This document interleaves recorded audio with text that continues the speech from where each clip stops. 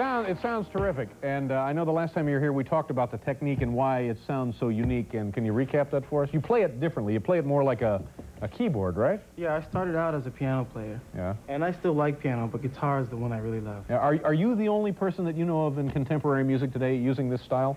No, there are other people doing it. It's beginning to get quite a following, and I think that for guitar, it's the next big phase. Yeah, it sounds great. And are you on tour now? Where are you off to? I've been all over the place. Tonight I'll be playing in Poughkeepsie. Oh, great. Is that a good gig up in Poughkeepsie? Yeah, I like it there. Okay, good. The album is Flying Home, Stanley Jordan. Is Biff down there now? Yeah, but it's disconnected. It disconnected. Oh, darn. But you can imagine how that would have worked had it worked. Thanks to everybody who was here tonight. We'll see you tomorrow. Thanks, folks.